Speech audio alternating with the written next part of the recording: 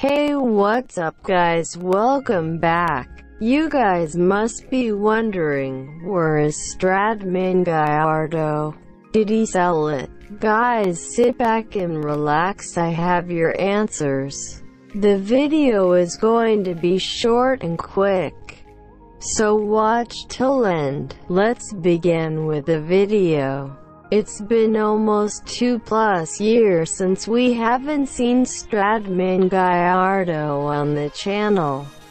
At first the car was completed and was done with its testing and stuff. Later the car engine just got broke and needed a rebuild. Due to the pandemic, the availability of the parts was the issue, but around last week the engine was rebuilded due to the getting of the parts and after some test runs.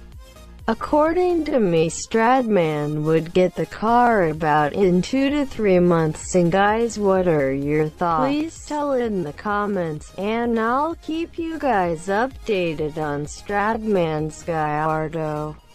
If enjoyed, make sure to like, share, subscribe.